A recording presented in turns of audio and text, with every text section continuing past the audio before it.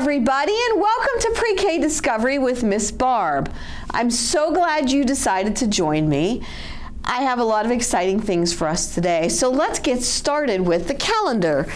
And last week, as you remember, was the first week of November, and that was our new month, N-O-V-E-M-B-E-R, November.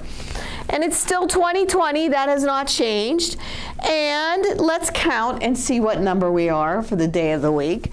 1, 2, 3, 4, 5, 6, 7, 8, 9, 10. Today is November the 10th. Tomorrow is Veterans Day, and that is a great day where we get to celebrate the people who've served our country. And we've still got Thanksgiving coming up pretty soon. So I'm not going to do all the songs today that we normally do for the calendar, except that I would like to do the Days of the Week song, because what day of the week is today? Is it Tuesday? Is that what you said? Well, let's see. Days of the week, days of the week, days of the week, days of the week, days of the week. Well, there's Sunday and there's Monday, there's Tuesday and there's Wednesday, there's Thursday and there's Friday, and then there's Saturday. Days of the week, days of the week, days of the week, days of the week, days of the week. Well, it's Tuesday because that's what our song says and that's what the calendar says. Okay, so if you watched last week, you remember that we talked about a big word, and that big word was nocturnal. And the reason we talked about nocturnal is we talked about raccoons. And what did we say about raccoons? That they were animals that were more active at night. And that's what nocturnal means, animals that are more active at night. Well, I have a new animal for you this week. I'm so excited because this is one of my favorite ones. So our animal this week is, and do you know what it is? It is an owl. O is for owl. And look at him looking at you. He's got his head tilted to the side. O is for owl, and owl is O-W-L. It's a short word, owl. So that is what we're going to do. And the letter O looks like this. And when you make it, you start at the top and you circle around. And it's the same for the lowercase o too. It's just a circle around. So O is for owl. So we're going to talk about owls and read a story about owls, but there's something new that Miss Barb wants to do with you today, and we're going to call this part of our Pre-K Discovery Quick Words. So let me show you my board. Okay, so today we're going to talk about quick words. Let me get it in the middle there, quick words. So I have a rabbit because rabbits are quick. And our first quick word of the day is at. Can you say at? At, A-T, at. That is at. So the way we're going to do this is I'm going to put a new letter in front of the word at, and it's going to change the word. So the first one we're going to do is the letter R. R. So if we put R in front of at, it becomes rat. R-A-T. And I have a picture of a rat. There's my rat. R-A-T. Rat. All right, so what happens if I take the R away and I turn it into a letter C? C. So we put the letter C there, and now the word is cat. Cat. And what does a cat look like? A cat looks like this. Cat. So that is our cat.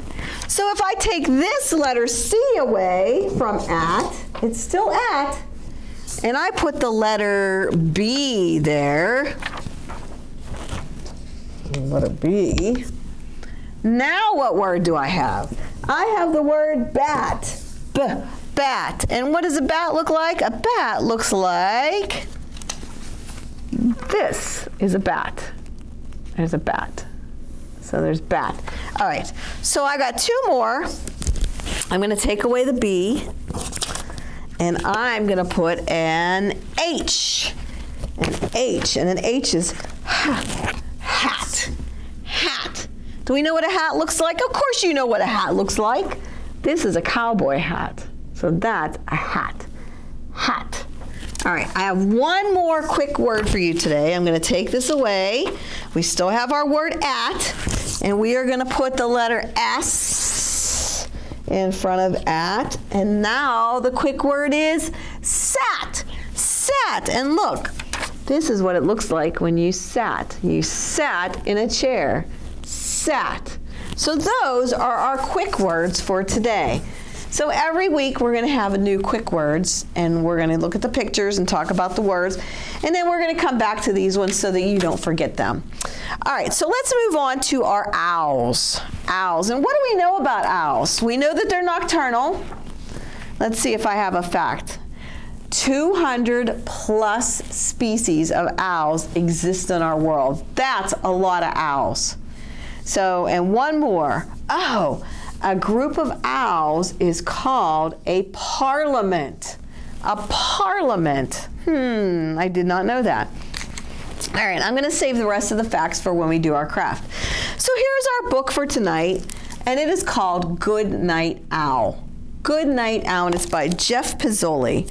It's a really cute book. So let's see what happens to Owl. Owl was settling into bed when he heard a noise. I wonder what it could be. It was a tiny sound, no louder than a whisper, a funny noise that he hadn't heard before. Someone must be at the door, said Owl. Just a minute. Do you think someone's at the door? But no one was there. Probably the wind, said the owl. And as he lay down in bed, he said to himself, "Good night, Owl." Squeak! Then he heard the noise again. Is that what he heard? It's coming from the cupboard, said Owl. So he went to take a look.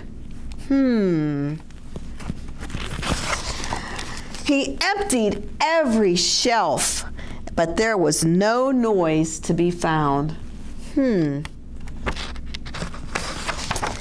So Owl went back to bed. Good night, Owl, he said. Can you guys say good night, Owl? Good night, Owl. And then he heard the noise again. Squeak! It must be under the floor, said Owl. What's he gonna do? He's not gonna pull up the floor, is he? And he pulled up the floorboards one by one. Silly Owl. But he didn't find the noise, so Owl went back to bed. Squeak! This house has a noisy roof, yelled Owl. What's he gonna do now? He's not gonna take the roof off his house, is he? And he took down the roof. There, said Owl, no more noise. Now he doesn't have a floor or a roof. Owl got back into bed. The stars and the moon shined down where his roof used to be. Good night, Owl, he said. I hope he gets a good night rest. But Owl didn't close his eyes. He didn't dare. He's got one eye open. He knew that any second he would hear the noise. He waited and waited and waited and waited. Squeak! It's in the wall, screeched Owl. Oh no, do you know what this means? I'll get you, noise, said Owl, and he tore down the walls of his house. Yikes, Owl. But he found nothing. The cupboard was empty, the floorboards were pulled up, the roof was pulled down, and the walls were gone. Owl went back to bed and he said, "Good night, Owl." And then he saw the mouse. Squeak! Owl smiled. He said, "Good night, noise." And they went to sleep. The end. So that's a pretty funny story, but Owl, what happened to his house? Silly Owl. He tore everything up and found out it was a mouse. And the mouse just wanted him to recognize him, I guess. So there he is. Good Night Owl by Jeff Pizzoli. What a funny story. So I hope if you hear a noise at night, you don't tear up your floor or rip down the walls or take down your roof, what would your mom and dad think? That would be crazy. All right, so let's take a few seconds for Miss Barb to get ready, and I will be right back just like that. So I said we were going to make an owl today out of things that you could find in your backyard.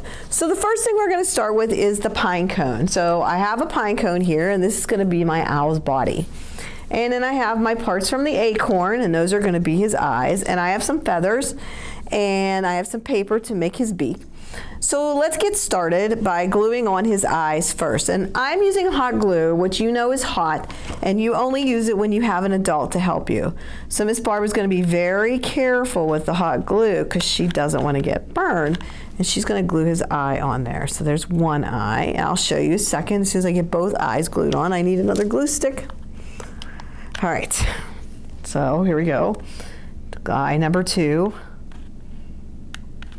Stick that one in there. All right, so now he's got 2 eyes. So here he is, 2 eyes, and there, we'll put it like that because they look a little wonky right now. I don't know why.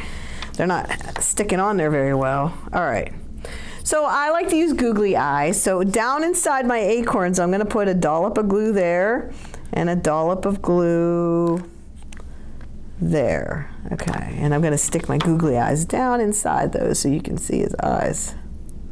There's 1, 2. There we go. Now he's looking like an owl. Okay, let me show you. Oh, hot. So there he is right there. Okay, so those are his eyes. So what's he missing? He's missing a beak. Let's see. I cut out a beak here. I cut out a triangle, very tiny.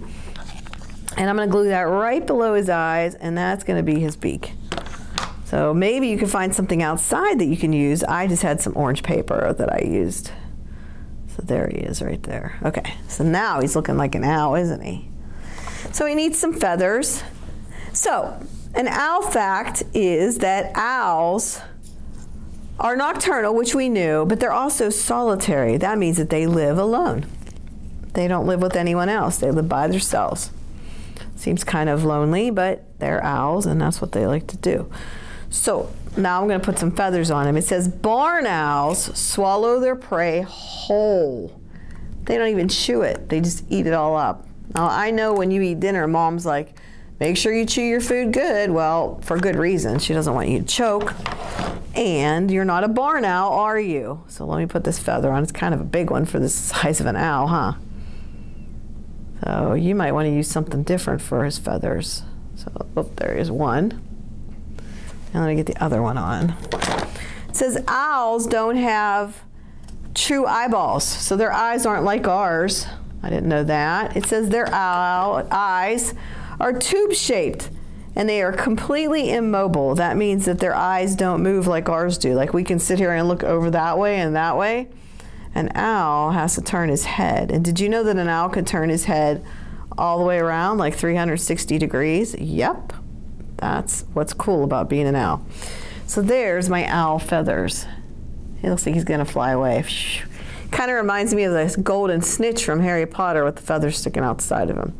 So there's our craft, very simple, made out of things in nature that you can find outside, and maybe some things you can find in your house. So I got some glue sticking to me here. All right, so I started making this other one too. I got 2 owls sitting here next to Miss Barb, and put that in there. Now, because it's a library, when Miss Barb was looking up her facts on owls, do you think she went to the internet? No, she went in the shelves and she found some books. So this is the book that we read, Good Night Owl, and this book is fiction, which means that it's not real, and it's a story. But this one is nonfiction, and this one says owls, and it's also in Spanish too, so if you want to work on some of your Spanish words, this will be a good one to check out because it's in both English and Spanish. And what else do I have? I have this one here. This one says All About Owls, and this one has some cool pictures in it, so let me show you a picture. And drawings, they're mostly drawings, so there we go. So you might want to check that one out. I also have this one, Owling, and this is a really big one. Look how big it is, and it's got some really good pictures. Like these are all like pictures that are taking photographs, and you can see how nice the pictures are in here. So that is our story time, pre-K discovery about owls and nocturnal animals. So I'm going to say goodbye. So let's do the goodbye song. So goodbye, goodbye, see you soon, but not until we sing this tune. We must part and we must go, but I'll be back to say hello. So I'm going to see you again in another week, and we're going to do another nocturnal animal, because that's what November is, Nocturnal Animal Month for Miss Barb at Pre-K Discovery. So goodbye, everybody. Have a really good day.